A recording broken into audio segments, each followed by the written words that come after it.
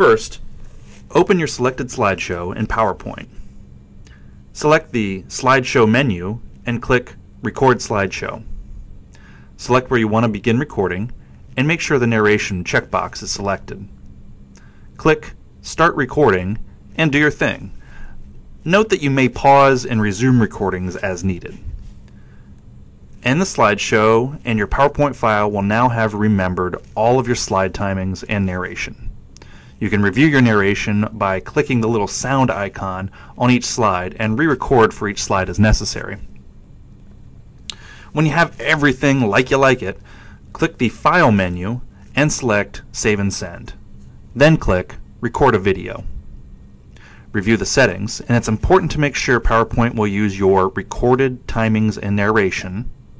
Then click Create Video.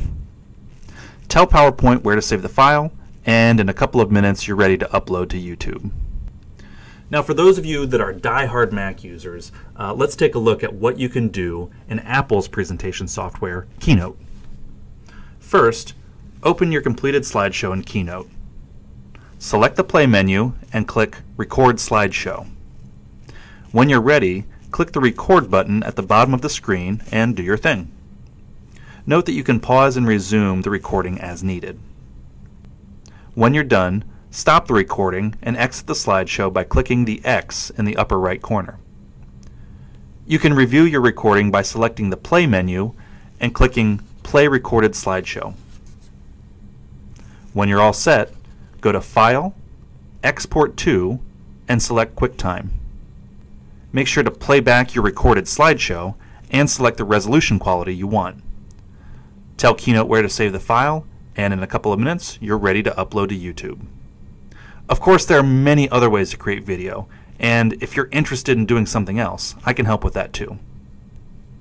For now, let's conclude by demonstrating how to upload your video to YouTube. First, log into YouTube with your class login provided by Dr. Lou. Once you're logged in, click Upload in the upper right corner of the screen.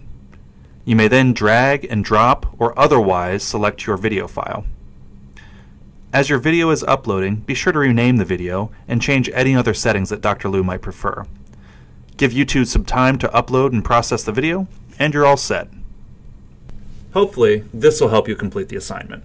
Let me know if there's anything else I can do to help.